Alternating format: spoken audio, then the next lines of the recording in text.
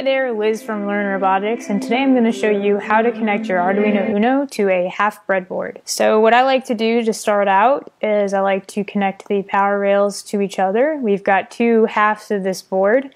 We've got a bottom half and a top half, and they're independent of each other, so anything that's on the top will not be connected to the bottom unless we physically connect it with a wire. So the first thing I'm going to do is connect the ground to the ground.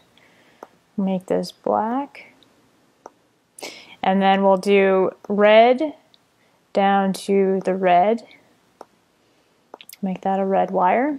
And so now we've got this top half of the board and the bottom half of the board. They're connected to each other. We can go ahead and we can route power from the Arduino Uno directly to one side of it.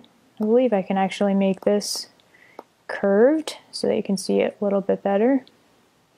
And then we'll go ahead and we'll bring the 5 volts over to the positive side of this breadboard. We'll make this one red and we'll make this one black just so that it's easy to read.